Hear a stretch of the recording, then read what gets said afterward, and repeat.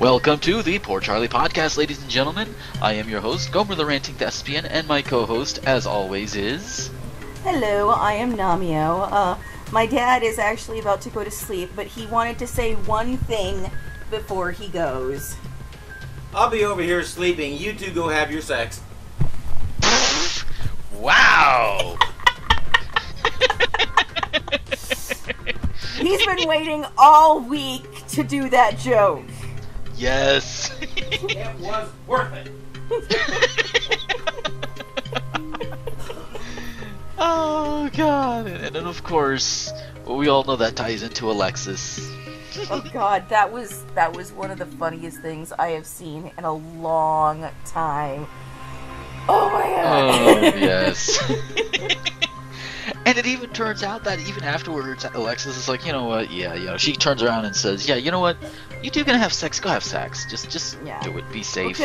But it's so funny, because, Molly and TJ are kind of sneaking around, and he comes over to her house, and they're like making out, and she's like, let's go do it now, you got the condom?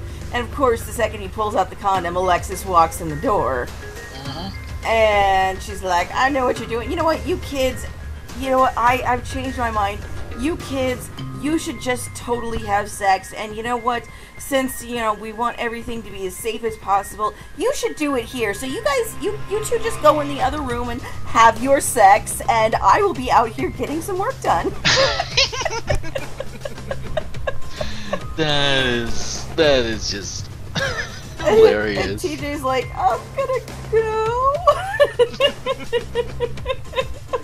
Molly's like, you did that on purpose. And Alexis is like, yeah, I did. But you know what? We're serious. You two, just I trust you. Go ahead, and I won't stand in your way. Yeah. So it's like finally Alexis comes around. Yes. Well, and I liked that she admitted that it was, not all about Molly. It was, at least as much about her, and her issues and her past and all that jazz. Yeah, she doesn't want Molly to make the same mistakes as she did. Which I don't know why she's worried about Molly making the same mistakes. Molly is way smarter. I mean, I obviously didn't see Alexis when she was a kid, but I mean, it's obvious, when Alexis was 16, she was, a rebellious teenager. Well, she grew up in the Castine household. What do you expect? Yeah, and, just looking for any kind of escape. And, that is not Molly. Molly is, a straight-A student who's already a published author. Yeah, I mean, compared to living under Mikos and being sent off to boarding school and everything, Molly has got it easier. She's not as repressed. That's the word I'm looking for. There's not much repression in the Davis household as opposed to the Cassidines. So, or at least Mikos and Helena. Which, wow, those are two names. Even though they were married, and they were husband and wife, it's two names I never really think, oh God, how often do we bring those names up in conversation? Oh God, so yeah, and then Sunny ends up coming up later and asking Alexis for a little favor. Yes. and it's not as serious as the impersonation makes it sound. It's just he wants Alexis to spy on Julian to see whether or not Rick is funding him, which we'll get into that in a little bit. That's going to go into the holy shit quotient of the week. Oh God damn it! But of course Sunny's like, oh come on, do it, and Alexis is like, no, okay, Well, and the reason that he gets Alexis, that Alexis agrees, is because Sunny points out, these people are after us. They're after people that you care about. We need to find out what's going on. We need to find out if Rick is up to his old tricks again. And because if we don't, people could get hurt. Yeah, and Sunny seems to forget that Alexis is a Cassidine. Last time I checked, The Cassadines have no issues taking care of their own threats. That's true. And yeah, didn't Alexis kill someone? Yeah, she actually ran a kid over with a car. Yeah, Granted, it was an accident, obviously, but it was still hit and run, and she just left him for dead. To be fair, I believe the person in question was Christina's very abusive boyfriend. So yeah, I think it's a little justified there. Just a little. Yeah, and speaking of family, we learned a little bit about Nathan's family. Yeah. We were talking about there was all kinds of speculation that Nathan had to be in some way related to Nina, and it turns out he is her brother, and Yes. he's her baby brother, and he has vague memories of his sister, and battling his mother is there, pushing him to get justice for Nina and put Silas behind bars. Yeah, and I think she is. In fact, I'm sure everybody who is listening would probably scream no shit at this, but she's totally manipulating her son just because she doesn't like Silas. Well, I wonder if she's the one who did it. Ooh, that's a good question. Home. Poison your own daughter and make it look like her husband did it just to get him out of the picture. Mm-hmm. Because, oh my god, you had to get help to go to medical school. So beneath us. Yeah. Even though now Silas is a world-class doctor and doesn't need your goddamn money. He was willing to sign away all the rights to the money and everything. He just wanted to know, hey, where the hell is she? Where's my goddamn wife? That's all he wanted to know. I mean, Yeah. she could have just sent him on a wild goose chase. If she was bitchy enough to do it, then she would have gotten the money. He would have signed the will that would no longer have applied to him, and he would have, he would have had something to go on. Yeah. If he believed her, because one thing I have noted about Silas, he's not as stupid as a lot of other characters are. Mm-hmm. All characters have their moments, even Silas, but Silas just seems more intelligent than most. Oh god, and then of course everybody's getting ready for the big engagement party with Nikolas and Britt. But while they're doing that, A.J. He's still in a coma, and Michael's having to make the decision, and he decides, okay, we're gonna go with surgery. And this is after having a talk with his other father. Yeah, and I have to say, Sonny is right about AJ in this instant, that it was not okay of AJ to put this kind of burden on Michael's shoulders. I would agree if it was intentional. Well, the thing is, it was intentional, because, when you make someone your medical proxy, that is the whole point, is that they are supposed to make decisions if you're incapacitated and can't make decisions for yourself. Yeah. And he really should have just left that in his mother's hands and not in Michael's, because, yeah. I can agree with that. However, I have a feeling at the time he made the decision to make Michael his medical proxy, he did it because he trusts his son, trusted him a whole lot, and he had no idea that something like this was going to come up. I have a feeling that when AJ made the decision, he's like, you know what, I trust my son. He should have told him right off the bat. I will grant that. But, he didn't anticipate being shot and put in the hospital. Which really he should have. Yeah. Let's be honest. AJ should have, expected to be shot at some point, given how many people can't stand him. Chief among those being Sonny. Right. Who actually did shoot him. But I have a feeling that at the time he did it, it was before everything went down with the LQ and Connie getting killed. So I'm not saying that he hurt Michael on purpose. I'm saying this is something he should have anticipated. Yeah. This is he should have put more thought into this, but he didn't because he's AJ. Yeah. He does have his doofus moments, his dumbass moments, And this, yeah, on the one hand, yeah, it is a dumbass moment because it's like, duh, dude, come on. But on the other hand, it's like, I see it as more he's showing that he trusts his son. Granted, there are other ways he could show this, Exactly. besides that. But that coming from where AJ is, he sees it as a sign of, hey, I trust you with my life. And yeah, that is a lot of pressure to put on him. I'm seeing both sides on this one, and I can probably argue both ways and just drive myself into a middle point where there's a big old stake in my head. I don't know where I was going with that. Oh. I don't know either, but that's okay. And so the woman that appeared at Kelly's, TJ's mama, I forget her first name right off the top of my head. Mean, that's okay. Jordan. Jordan, thank you. Is her name.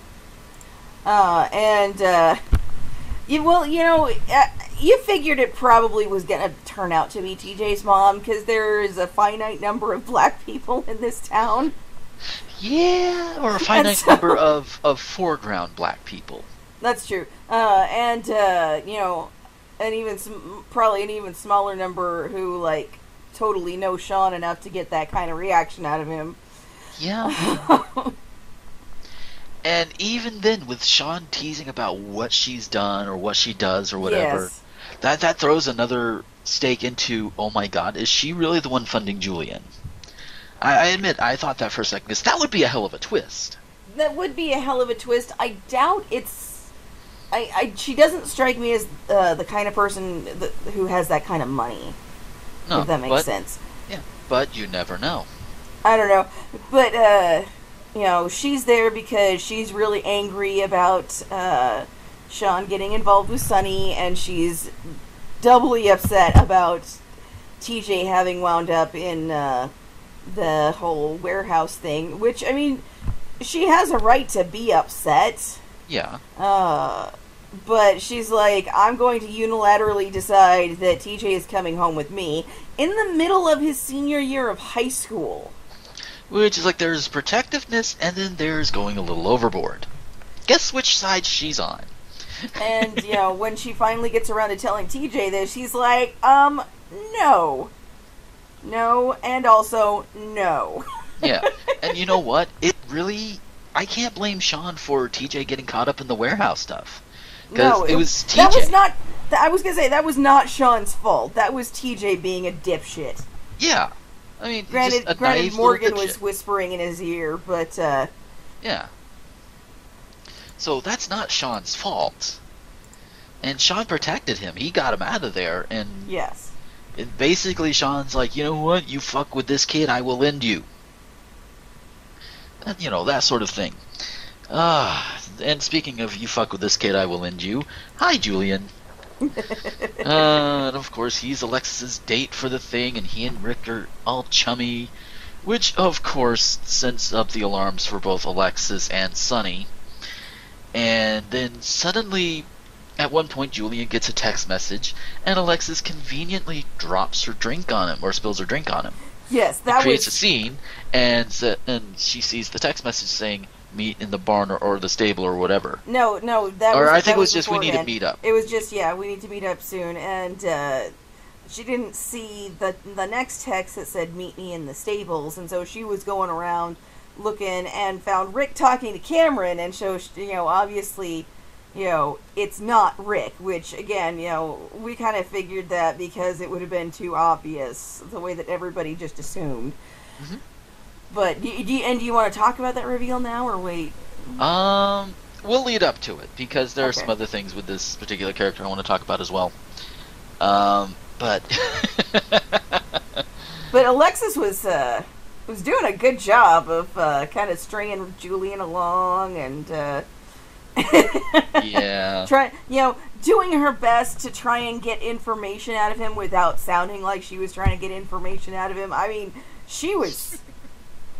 Yeah, that was skill right there. Yeah, not to mention, boobs. Come on, you gotta admit, those are kind of hypnotic boobs. To you, all boobs are hypnotic. Oh. Fair enough. Oh, but and of course everybody's reaction when it's found out that Julian is the one taking Alexis to the party, and they're like, "Really?" Oh, so yeah. Let's see. What else do we have there?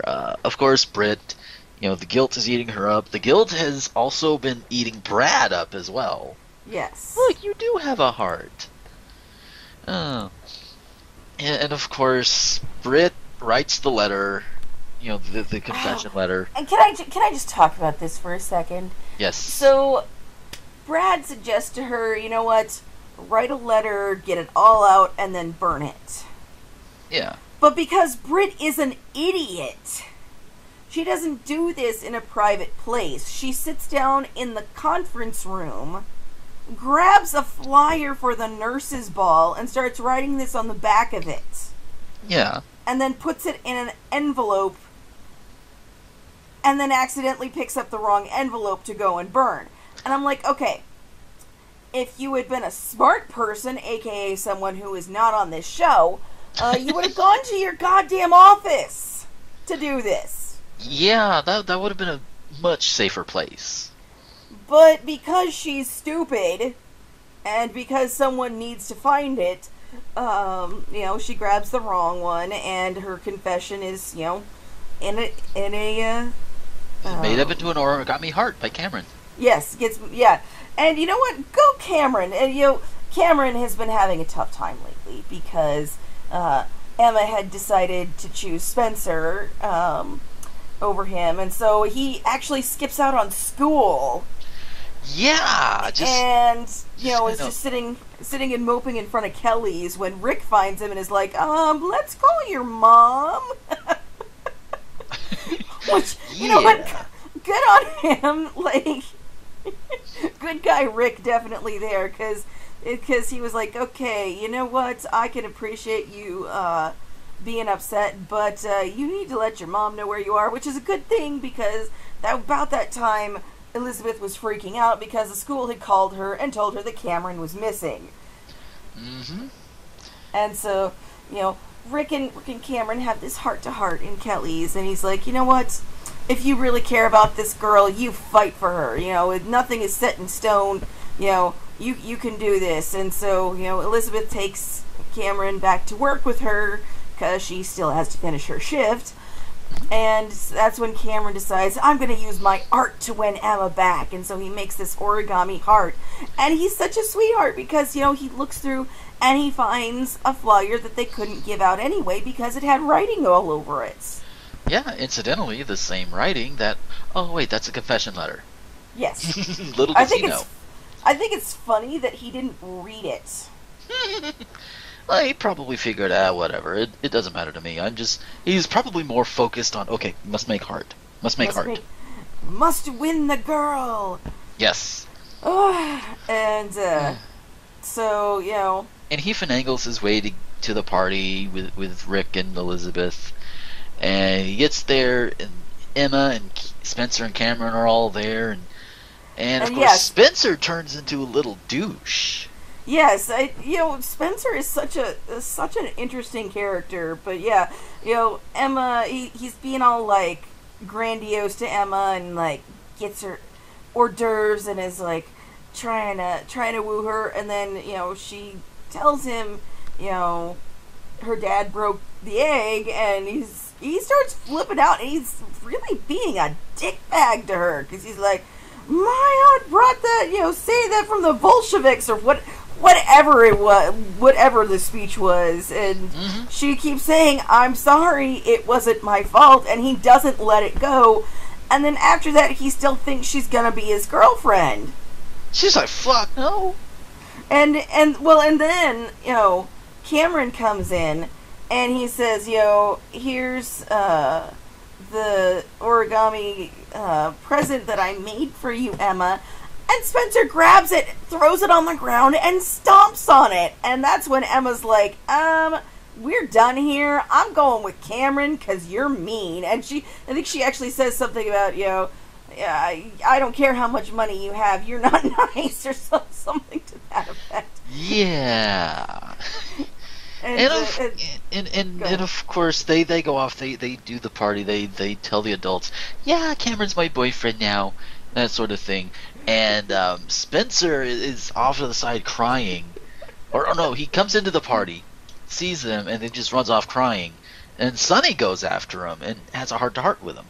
And Sonny is like the sweetest person. You know, when he talked, because there was at least one conversation where he talked about how he's a much better father than AJ, and you know, and you know what, he's right. He is one hell of a father, and even a father figure to someone like Spencer, because you know, he sits him down and he listens and he says, you know what, I get how much it hurts, but you know, it's gonna get better, and dude, you were kind of in the wrong there, because you know, a good girl, a classy girl like Emma, it doesn't matter how much money you have. You got to treat her right. Mm-hmm.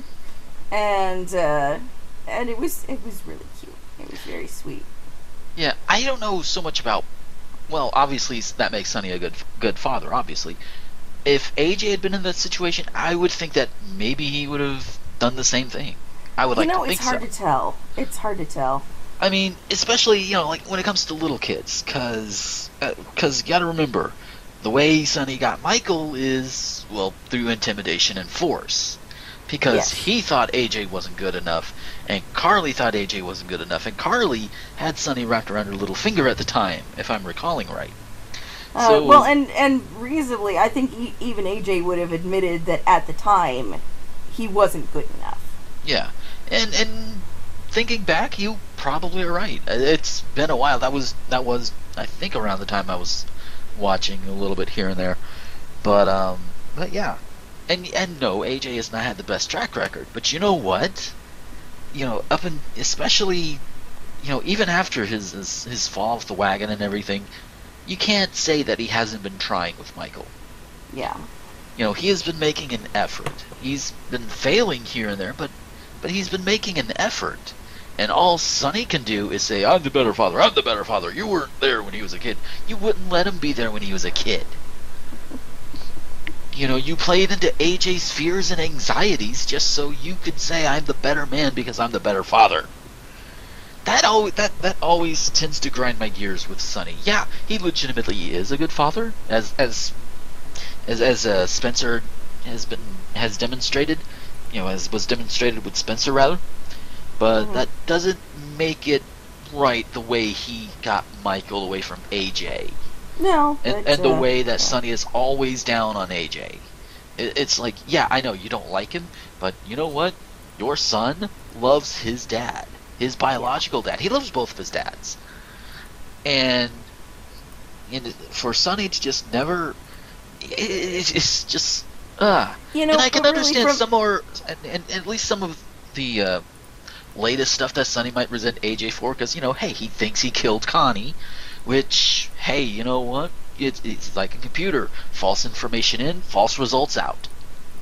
So I can't really blame Sonny for hating AJ for killing Connie, because that's what he's been made to believe. That's what he's been led to believe. And he hasn't seen any evidence to believe otherwise.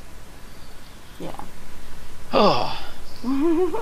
Yeah, I've got to say, can you tell that AJ has become one of my favorite characters over the past year? Oh, and he's not going to be around for much longer, is he? No, which is sad. Yeah, because I think I just saw a headline somewhere. I don't remember if I actually got a chance to read the article saying that the actor playing AJ is going to be leaving to go to another soap. Yeah, which it's sad, but you know, I hope they do it in a way that they can at least bring AJ back later on. Well, yeah, in a more plausible way. My question was going to be, is he going to die, or is he going to be in plot convenience coma? We'll find out. Because that's one of the things this show seems to like to do, is if a character needs to go away for a while, just put them in a convenient coma and just basically like put them on the shelf for a while. Yeah, and Oh, speaking of coming off the shelf, Emily. Emily made an appearance. Well, obviously Ghost, but Ghost or Spirit or whatever. It's just they just randomly jump in. It's like, okay, if angels and ghosts and spirits can continually pop in, then in this universe, death is cheap. Yeah, I was gonna say death has no meaning. Yeah. Well, it's like Lupa likes to talk about in her Charmed reviews. Death has no meaning because dead people don't stay dead. It's hard to be super duper sad when they're gonna come back every once in a while, and they're not really gone. Yeah. And obviously, in General Hospital, it doesn't apply to every character. I mean, there's the obvious ones like Edward and Lila. Tracy's parents, they're dead and gone. They're like killed off for real type thing. Alan killed off for real. Emily was killed off for real. And in the case of Alan and Emily, and I think Rick Weber too, they all have the ability. The actors are still around. They can come back as ghosts. They can't do that so much with Edward and Lila because those actors are dead. Yeah. And the same with certain other characters, but there are some that have remained dead, like Spencer's mother, Courtney, who was Sonny's younger sister. I don't remember how she was killed, but I know she was killed, and obviously she was with Nikolas for a little while. But she hasn't made an appearance back, as far as I know, in spirit or otherwise. And then you have, of course, Helena and Stavros, which, god damn it. Can't they just fucking stay dead? But they're so much fun! This is true. And at least Victor, his reappearances are justified in that the character never died. Yes. So, he's justified in that. But speaking of Cassidines and that, get back to Nikolas, seeing Emily. And she tells him, yeah, you better be goddamn sure, dude. That this is who you want to be with, that this is who you love. And Nikolas is sure, as far as I'm seeing. Yeah. Oh, and oh god, where else is gonna go? And this ties into Luke, who is still on the what the fuck train to what the hell are you doingsville.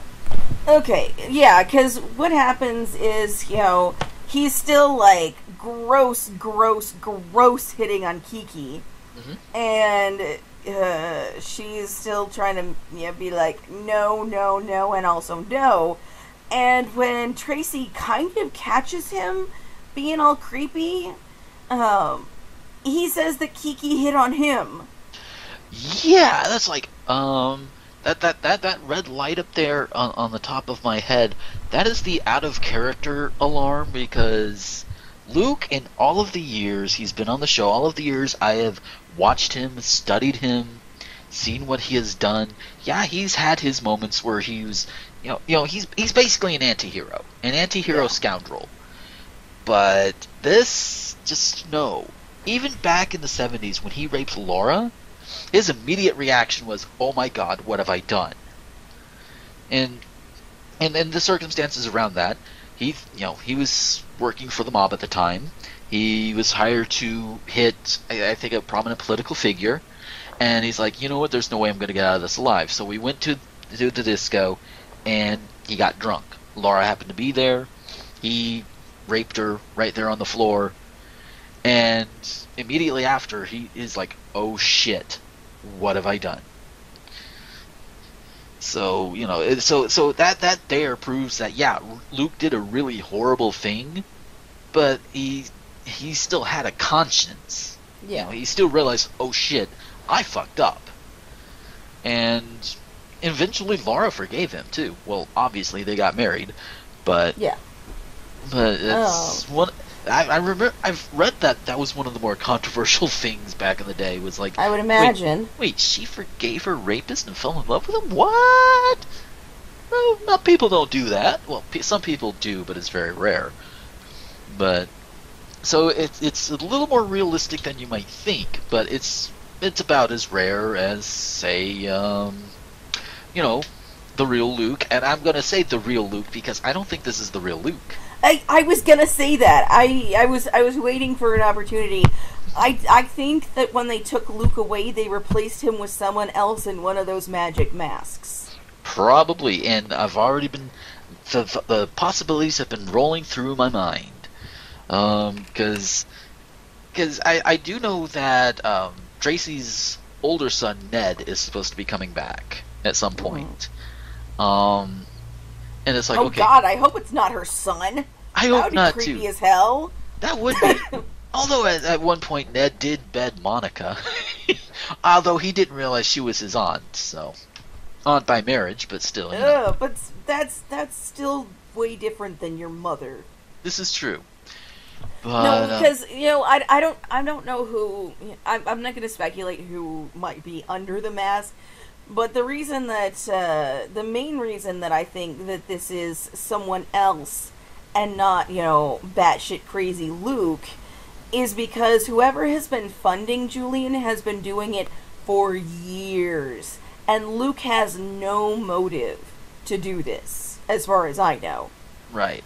And yes, that is the big thing for the end of the week. Julian goes out to meet with his backer, and lo and behold, there is Luke. And I almost screamed, "What the fuck?" Yeah, I was sitting here going, "Wait, huh?" Like, it wasn't even like "Oh my God," it was like, "Wait, huh?" I'm so confused right now. Oh. Yeah, that's when my mind started thinking, okay, obviously it's somebody else because obviously the reason why why is Julian in Port Charles? To take down Sonny. Somebody's backing him, obviously, to take Sonny down. Luke has no interest in taking down Sonny. Luke, his son is married to his daughter, for one thing. And for another thing, Sonny and Luke have been friends for years. So Luke has no reason to. But whoever is masquerading as Luke does. For one reason or another. And I actually have a speculation, because one of the companies that was mentioned a while back, Barrett Enterprises. Brenda Barrett was also friends with Ned Ashton, Tracy's son.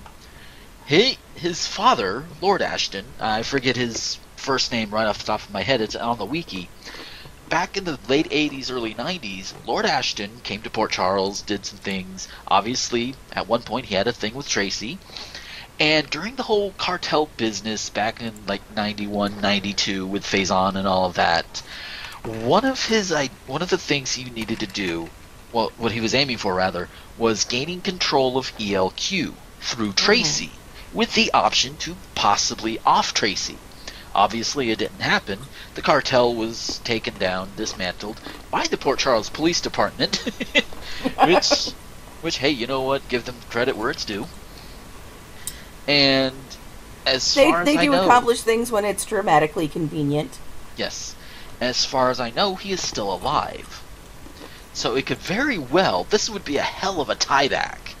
It could very well be Lord Ashton under the guise of Luke. Well, whoever it is, they are doing one hell of an acting job. Oh yeah. I mean, Tracy is 100%. I mean, she's known Luke forever, and she is 100% convinced that this person is Luke. Although she's starting, you could tell she's starting to get suspicious. Yep. Because I don't think she quite bought the whole. Even though she's, distrusts Kiki for many reasons, she didn't seem to quite buy the whole "she hit on me" story. Yeah, it's like, wait a minute, something's not adding up here. Who would want to hit on Luke? I don't know. I'm sure there are people out there that think Luke is a hot old guy, so I mean, hey, there are people out there that when Peter Capaldi was named as the new Doctor, some people were like, "Oh, he's not young and hot," and some people were like, "Bitch, you serious? This guy's motherfucking hot." So yeah. Oh, so more at the party. I did want to go into this particular point before we talked about Luke and or quote unquote Luke, or fake Luke. Yeah. Then what fake Luke had done was he pissed off Nikolas. Just apparently he didn't have his info straight, and the way he ended up pissing him off was he looked at Britt like, yeah, congratulations, she's a hot piece of ass. Cue spit take from Nikolas. Yes, that was hilarious. He's like, wait, what? The fuck? And that should alert Nikolas right there. They're like, wait, something is off. Well, he said something about, like, someone said something about those two don't like each other. Yeah, because for a while the Spencers and the Cassadines have had this feud, which was born back in '81. Because you kill the family patriarch, granted in self-defense and trying to save the world at the same time. You tend to you tend to get on somebody's blacklist for that. Just saying.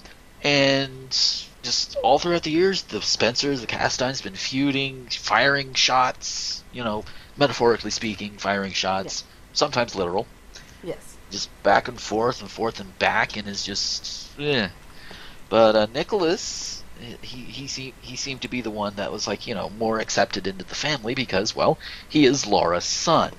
Mm-hmm. And Luke, his before Tracy came along, and before everything died between Luke and Laura, his one great love was Laura. So for her sake, and still out of respect for her, hey, treat Nikolas like family. Yeah. Especially since his daughter and his son, they also accept him and love him just like he was their biological brother. So to see that turnaround is like, wait a minute. Yeah, whoever is playing Luke obviously didn't get some of the memo. Maybe he did, I don't know. I don't know, and he was like taking pot shots at the Cassadines, and I'm like, this is weird, but... Yeah, there's history coming about here, and of course, I think I mentioned earlier, Brad is starting to feel a lot guilty, and he almost tells Lucas. Yeah, it's because he invites Lucas to be his date, and they're hanging out, and Lucas keeps talking to Brad about how awful Lulu, what an awful time Lulu's going through, believing, that Ben is Dante's son but not hers. And Brad starts to bare his soul, but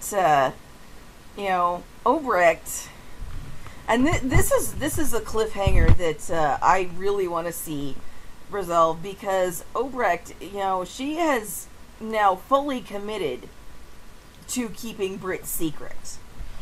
She doesn't know about Britt's stupid confession letter, but she is fully committed. And so when she starts to see Brad slipping, she tells Britt to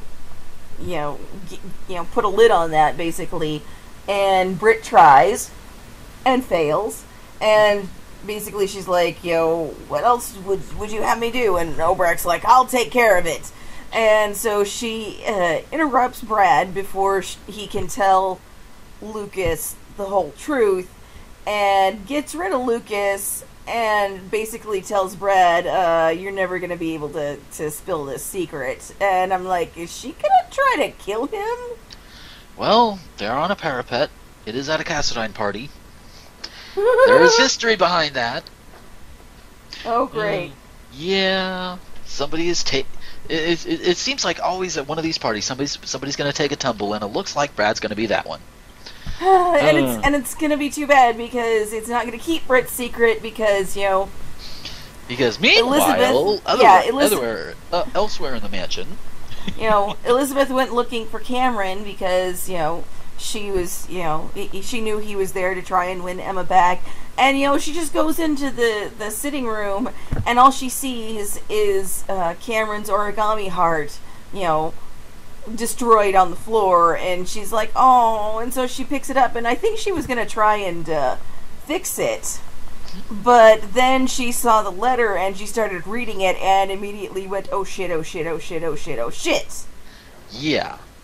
And as she's contemplating going to tell Nikolas, well, I'm assuming as she was at the time, because Rick came in and basically called her out on it, like, what, you're gonna go tell Nicholas first? Why would you tell him first? Is it because you want him back? That sort of thing, questioning her motive there. And then he's like, dumbass, go tell Lulu. Well, and to Elizabeth's credit, she does listen to him, and she's like, oh crap, you're right.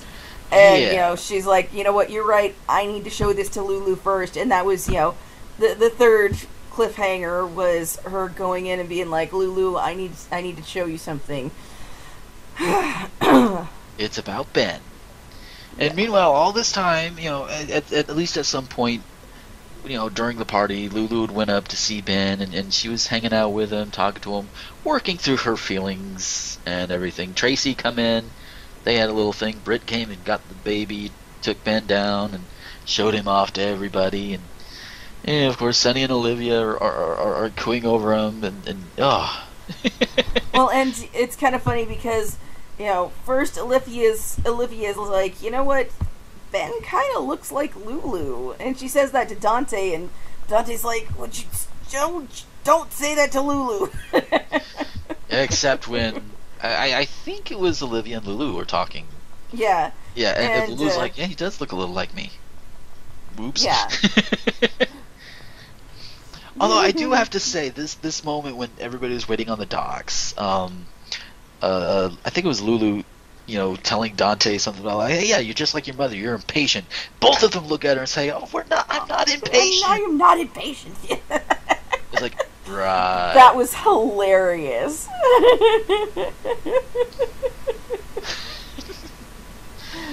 And one other thing I neglected to touch upon a little bit. It's relatively a small bit, but it's kind of important. When the surgery was finished, Patrick came out and, it basically, he's saying, yeah, he may not wake up, it didn't work as well as he thought it would, or what have you. And last time we see Patrick, he's still grappling with, oh my god, did I just, rush into this and fuck it up?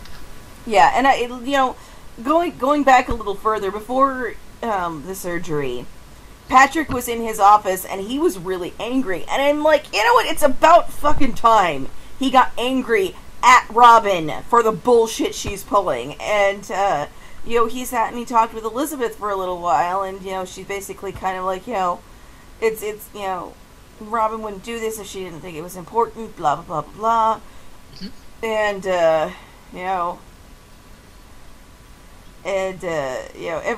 Patrick says everybody's sorry about this except Robin.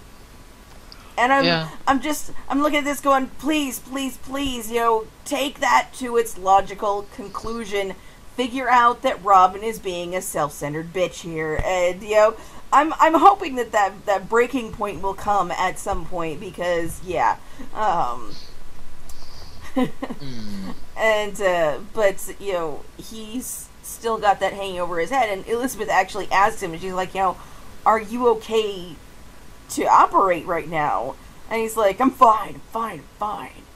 But he goes, when he comes out of surgery, and I'm sorry, if I can just talk for a second.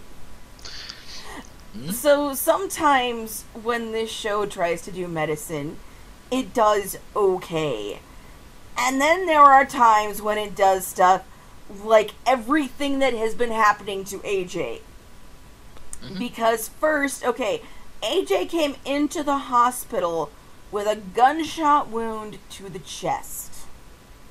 Now, somehow, that gunshot wound caused an aneurysm, even though that is not possible. In real life. A gunshot wound can cause a stroke because, you can throw a clot. Right.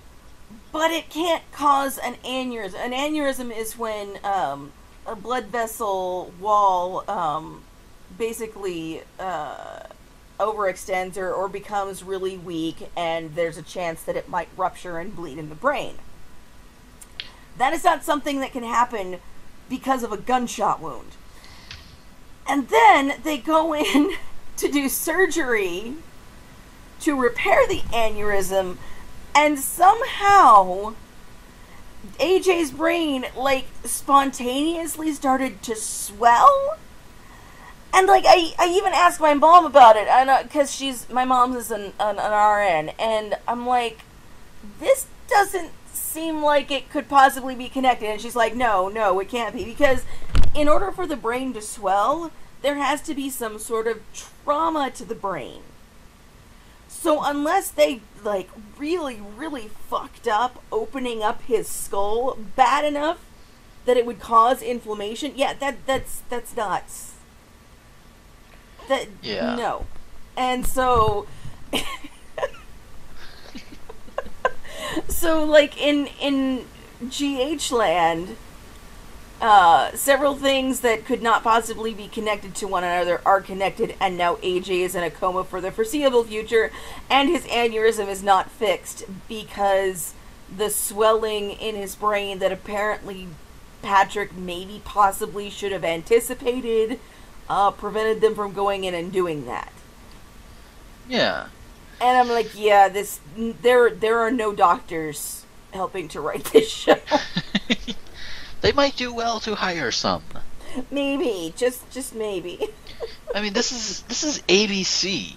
I mean, what was it? Grey's Anatomy that it was on ABC.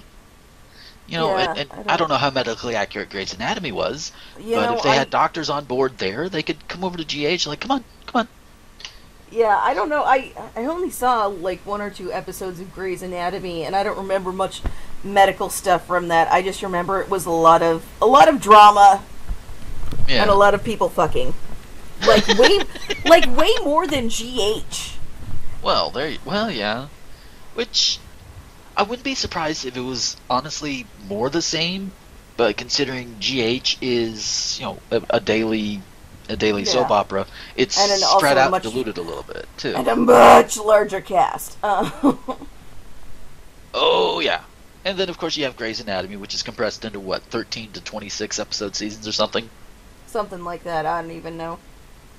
Yeah, so you have everything compressed, and then so of course it may just seem like there's much more sex when really it's probably about the same. Yeah. I have no idea. But yeah, so what else have we not covered now? Let's see. Oh yeah, Sam and Silas have this little moment. They totally have sex in his office, and it's hilarious. Yes. It's like, yeah. It's like, go for it, kids. Yes, you get it. Probably not the first time, won't be the last time that people have sex at the hospital. Oh. I'm sure. Oh, but also at the party, Sam starts confiding in Silas about, you know, her past with Rick, and she's like, okay, do you want to go somewhere? You want to grab a drink or go somewhere else? And Silas is like, let's get the bottle. Yes. And so they go to the stables, and she confesses everything to him about Rick, how she slept with Rick, you know, when he was with her mom, and then she was in a bad place, and all of that good stuff. And she didn't know Alexis was her mother either. Yeah. And it's like, wow. Again, this was a point where I wasn't watching, so it's stuff I'm kind of hearing more for the first time, and it's holy shit. Yeah. And then she wanted to make sure he knew, yeah, I'm not the same person anymore. I'm changing. I'm different. And he's like, you know what? Whatever. You know, I'll still be with you. I mean, come on, I'm in no position to judge. I mean, people think I tried to kill my wife here, so you know. Yeah. Oh. So, I mean, and Sam's big claim to fame. This stuff I do remember hearing about. I seem to remember. I think she was a con artist at one point. I'm not quite sure. But I'd have to look it up. But yeah. And of course, they probably had sex in the stable. Probably. I don't know. Whatever it was they did, they were done by the time Luke and Julian got there. Which I still think it's somebody masquerading as Luke, and that person is probably Lord Ashton. Especially because of the focus on ELQ. Because, if you'll remember, when the Jeromes first came to town, ELQ was, part of the reason why they part of their grab for power. And, it's like, okay, that's starting to click into place a little bit. If they're going after ELQ, they have a backer. And the backer also bought Barrett Enterprises. If it's Lord Ashton, he probably bought, he probably was able to buy them off of Julia, who again was, friend, Brenda's older sister, friends with Ned and his now ex-wife Lois. So, Julia was like, okay, you're Ned's father, okay, I'll sell them to you or whatever. Or maybe, he used Ned's name or what have you. I'm sorry, until I see otherwise, it's Lord Ashton. We shall find out. Yes, hopefully. Oh, so yeah. But I think that is about everything, isn't it? I'm not. It feels like it. Yeah, because I don't see anything else. I got a mini cheat sheet here. I'm actually looking at the synopsis on iTunes, which you can get these episodes on iTunes now. $2 an episode. So if you have like a few $100 a year you want to blow on General Hospital, I say do it. Yes, I did the math. I have Hulu Plus, so that's how I get them. Yeah. And that's only $8 a month, so... Yeah, Hulu Plus is definitely cheaper in that regard. Or if you don't have any kind of money at all, you can still try and get it on YouTube. Or if you want to wait a week, you can watch it on ABC. ABC.com. It's like, no. Yeah, or just pirate it. I'm sure that's out there. Yeah, well, technically it's what YouTube does. That's true. Very, very technically. But, so with that, I know it's a little early to be calling it, but, it's time to get out of here and we'll see what happens in this next week. I'm looking forward to it because... Yes. Things are going to come out in the open. It's going to be great. So much drama. Yes. So much. So if people wanted to direct their drama at you, Namio, where could they find you? I would rather not have drama in my personal life, but you can find me on the interwebs. You can find me on Hulu at Naomi Washburn. You can find me on Tumblr as Namio's Corner. You can find me on the fabulous rtgomer.com. And you can find me on Etsy at Namio Stained Glass. Wait, find you on Hulu? Did I say Hulu? You said Hulu. I'm sorry, I'm looking at Hulu. But I think you mean Twitter. Twitter. God, I don't even... I'm tired. I'm sorry. Never mind. Yeah, I'm on Twitter. Yes, she is on Twitter at the Naomi Washburn, the stuff and at the things. We're recording this late at night, later than usual, so we're both a little out of it.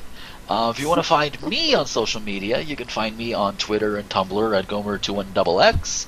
You can also find my stuff on rtgomer.com and nerdvice.com. And if you want to support the show, in fact, I would really much appreciate it. Support the show for website space, equipment upgrades and upkeep, all of that good stuff to help keep the show going. And let's be honest, I could use an audio upgrade, as you could probably hear. If you want to do all of that, patreon.com/Gomer21XX. And I also must say, if you want some fabulous artwork, you should also hit patreon.com/BeckyHop. That is my girlfriend, and she does amazing artwork. Yes, if you take a look at my Pokemon Quartz run, that's her artwork. Go get some. All of her commission prices are on her Patreon page. Again, patreon.com/BeckyHop. And with that, that is going to be it for this week. Thank you guys for listening, and until next time, this is Gomer, the Ranting Thespian, with Namio, signing off. The Port Charlie Podcast is an RT Gomer Productions presentation. Check us out at rtgomer.com.